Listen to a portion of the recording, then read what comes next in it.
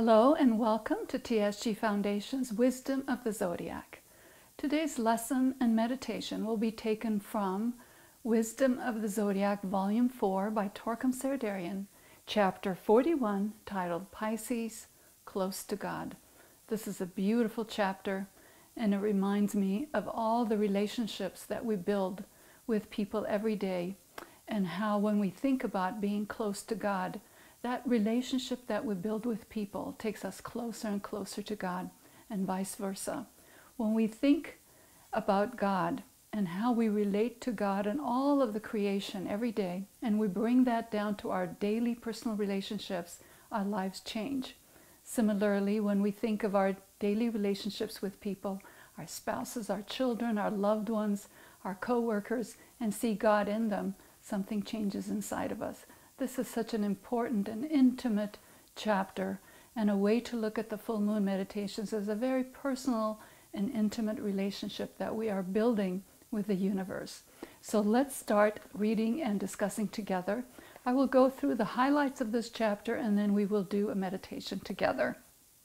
We start on page 495, chapter 41. If you have this book, open it to that page, and if you don't have this book, make a point to purchase these books. There are 4 volumes and they're absolutely beautiful, and they will help you for your entire lifetime. So let me read that first paragraph. Today we are celebrating the sun in Pisces. So we are celebrating the alignment of our planet with the constellation of Pisces through the alignment of the sun. When the sun enters into any constellation, a greater amount of energy comes to the world. It's an alignment. It is just like you tune in or you listen attentively to something, you are aligned, and that is what is important at this time. These are scientific facts, and you will see that people may, quote unquote, freak out at the time of the full moons. Why is that? Because there's so much energy and they don't know what to do with it. We are told and taught by great ones through these Wisdom of the Zodiac books, through Torkom and other great teachers, that if we focus at the time of full moons, we will have that inner contact that will help us clear the path that we are on. So something is happening on Earth, he writes. What is the secret? The secret is that the sun is acting as a channel to a tremendous amount of energy that is coming from the constellation that it is in. And at this time, it is Pisces. So this energy is penetrating into the sphere of the Earth, and to us, of course, all living beings on Earth. And if we are prepared and ready, we start absorbing these energies and elevating our life. So the whole idea is to align, absorb, and change through the energies, because each energy gives us a specific instruction, a specific radiation or energy current that will help us change some part of our nature. This is the story of the full moon celebration in a nutshell. Pisces is symbolized in a very strange way. I'd like to read this because this is a very beautiful symbology that we can use in our meditations. And the symbology is this, that there are 2 fish that are tied together. The small one is tied to the big one. And symbolically, the ancient ones wanted to tell us that we are like little fish who are tied to the big fish symbolically, and wherever the big fish goes, we go with it. Or sometimes we little fish will drag our higher self or the God in us into all kinds of unpredictable ways. So you see, this is very important to know that we are all tied, all of us together, all little fish, to the big fish. And what is our relationship? What is that cord and that relationship? And Torkom says, as he was doing his research, he found that in the ancient times, God was called fish. And the Indian name of the fish is Matsya, from the word Messiah.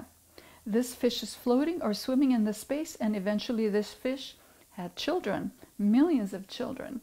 And that is one of the creation myths. So it's a creation myth that we are part of that big fish swimming in a big ocean. Go up to page 496. There is a little thread between the little fish and big fish, and the meaning of that is the most important message of today. What is our link to God? That's so important. How do we come closer to God, more conscious connection to God? We are tied to the big fish. Every one of us is tied to God. Just think about that and what that means when you look at someone that you may disagree with, you may dislike or even hate, but that person is also tied to the big fish or to God, just like we are. Any movement that you are doing against God is causing you suffering and pain. And when we disrespect or demean or abuse other people, we are actually cutting their ties to God. We are saying you don't matter.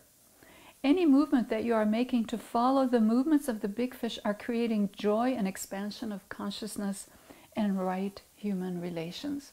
This is the key word. Any movement that you are making to follow the movements of the big fish are creating joy and expansion of consciousness and right human relations.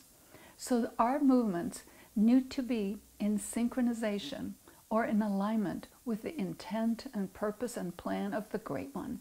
This is so important.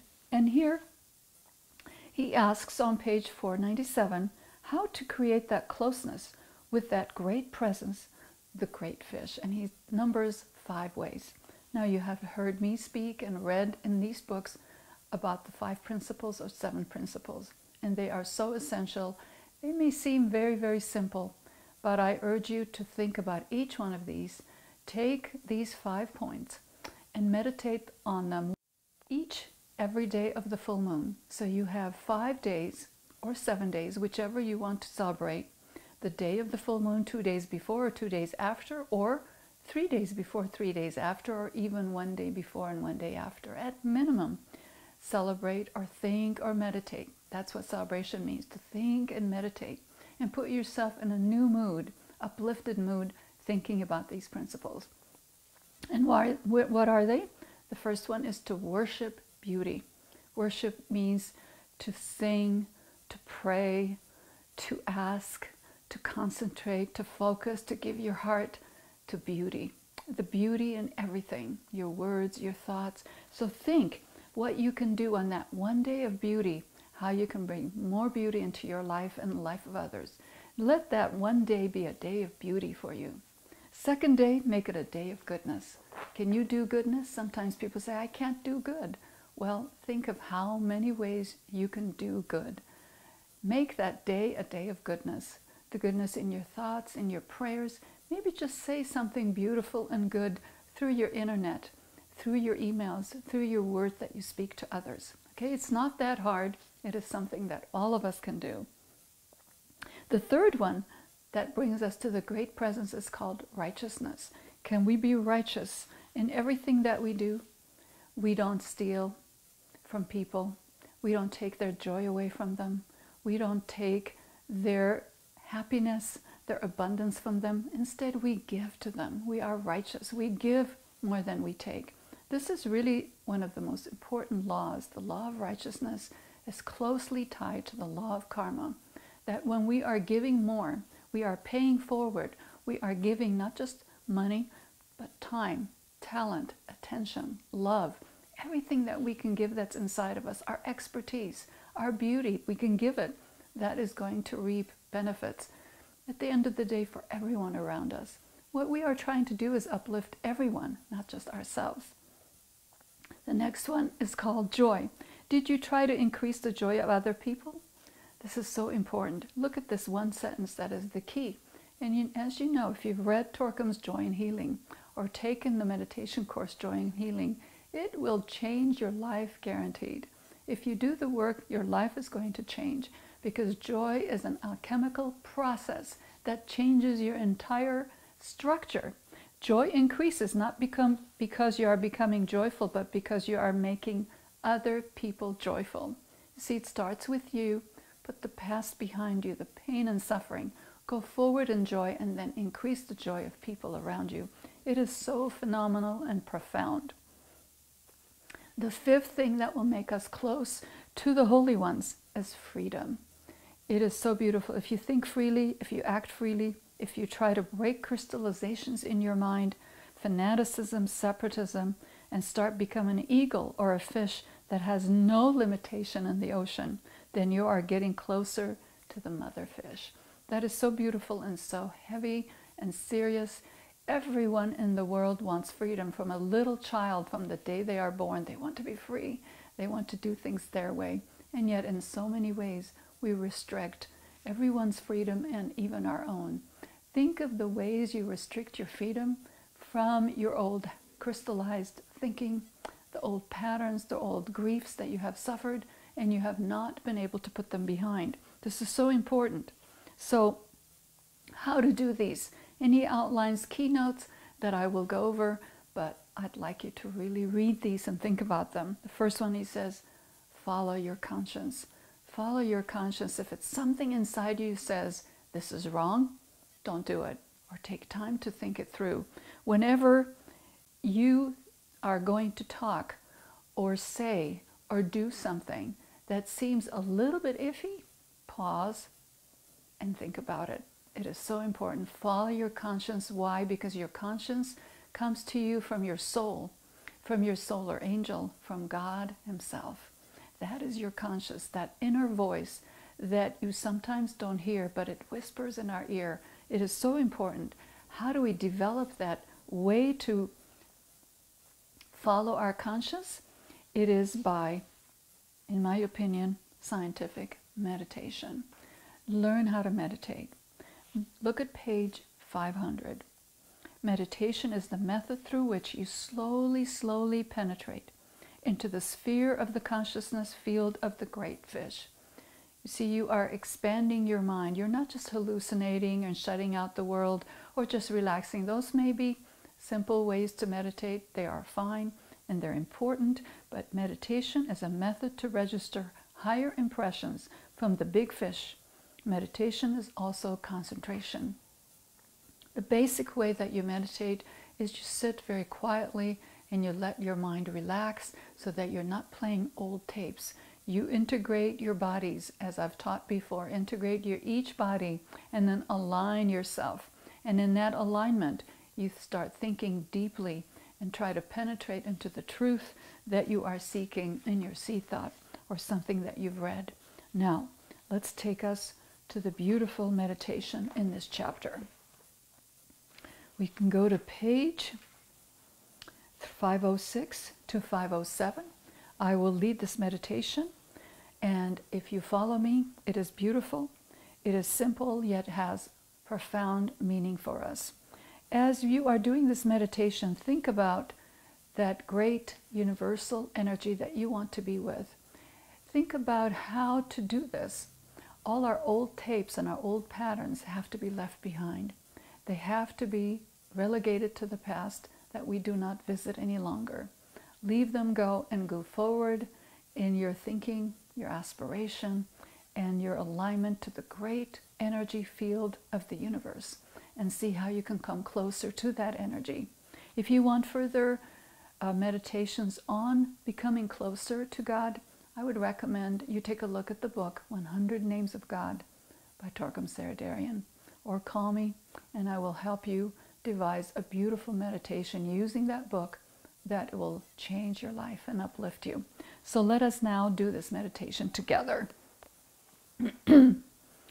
So to do this meditation, sit up very straight and relax. Put your shoulders back. You don't slump forward. Just relax and close your eyes. Take a deep breath and exhale.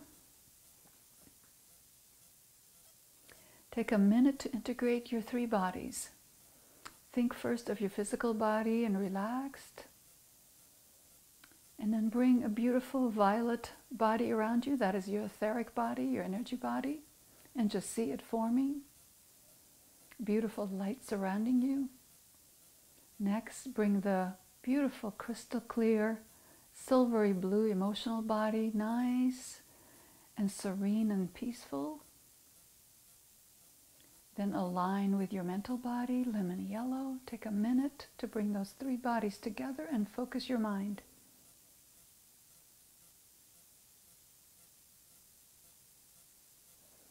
As you do this over and over, once a month or once a day, you will see how your mind will become stable and it won't fluctuate. If it is fluctuating, it means you just need a little more practice. Then let us align with our soul. beautiful blue flame that we align with. And keep that alignment in your mind as we go through this process. Think about the ocean first. The ocean that covers our earth, the beauty of it, the depth of it.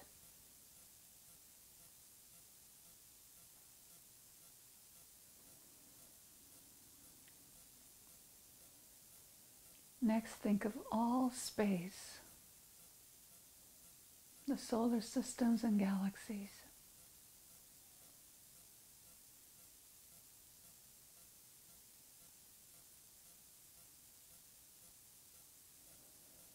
Think of the infinite space at the center of which there is the Creator, God, the creative force of the universe. Take a minute to solidify that visualization.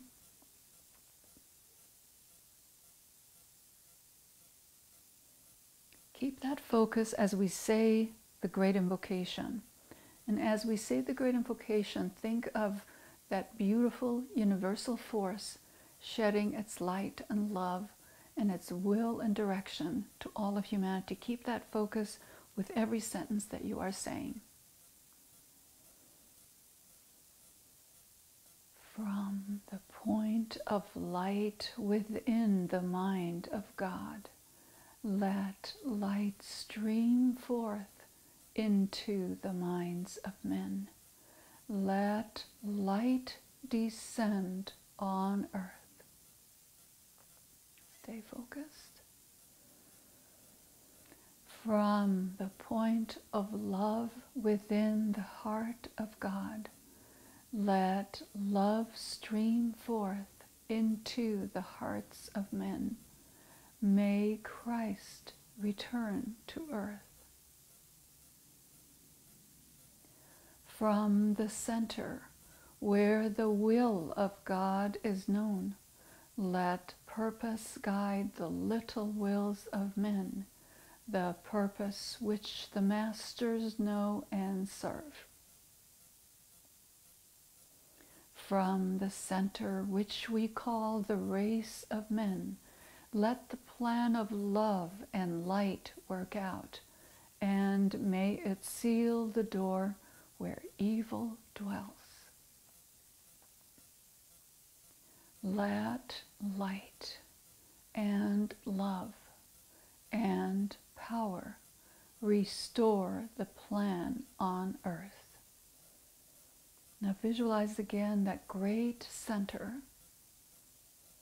Visualize first the light that is coming to humanity. Flooding us with light, flooding our leaders with light and wisdom. Next, let that center radiate love, the love of God, the love of Christ toward all humanity.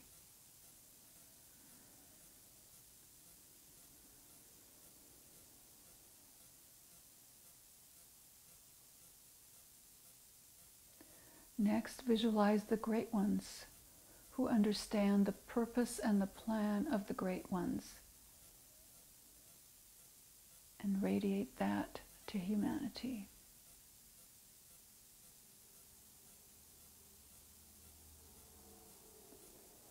Next, visualize humanity receiving the light, the love, and the power of the great ones and the holy ones, receiving it, accepting it, and empowering themselves with these divine qualities.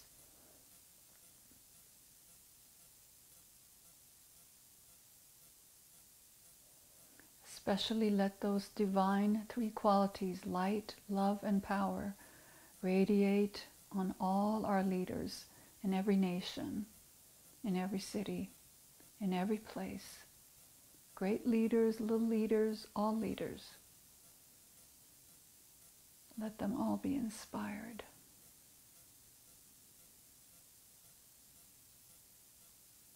Take a deep breath and say 3 ohms silently or out loud. First one, to radiate light.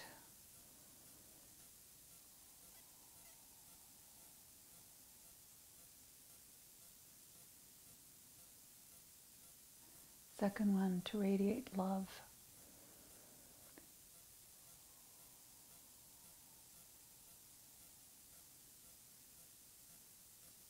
Third one, to radiate power, divine power.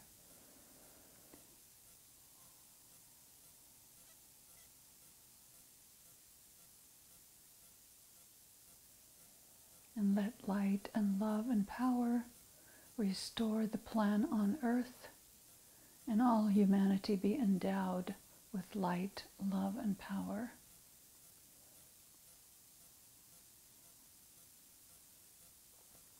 Now think, staying focused, how close am I to God? How far am I? And what do I need to be closer? So think how you are going to be closer to God. Think of the 5 principles and maybe take one of them and see how you can expand that in your life. They are beauty, goodness, righteousness, joy, and freedom. Take your 5 most favorite principle of the 5 and think how you can expand that and how that will bring you closer to God.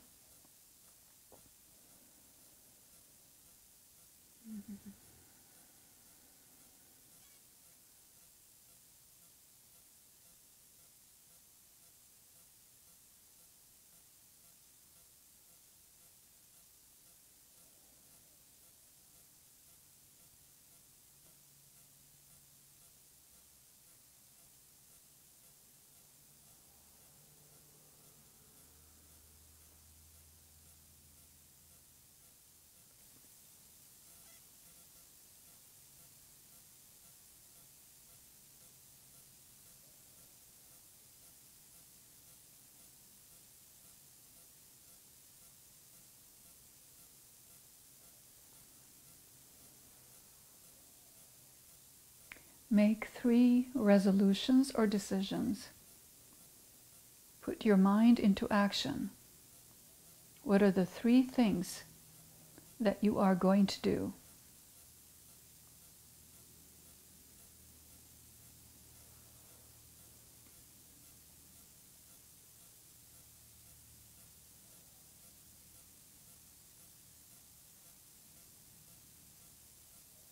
Three resolutions that will govern your life for the entire month of Pisces, so you can be closer to God.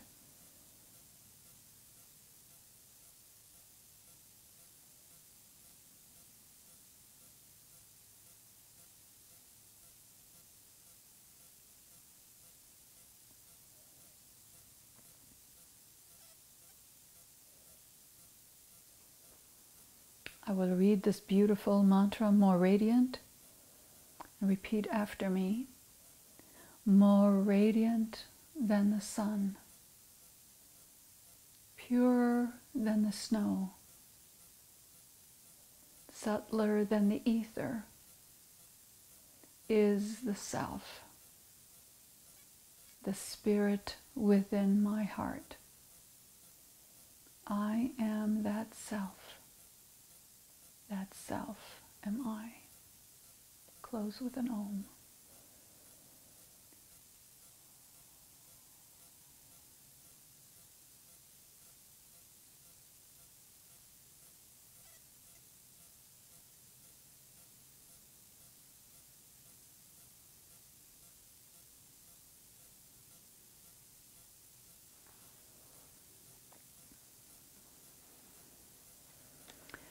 Thank you for joining me. I hope you enjoy these classes. I look forward to bringing you more of these lessons from Wisdom of the Zodiac. Please call us or contact us if you need more information about what we do at TSG Foundation, our classes, our programs and seminars. We'd love to connect with you and help you choose just the right study, the right book, and the right meditation course that suits your needs. Thank you for joining me, and I look forward to seeing you next time. Bye for now.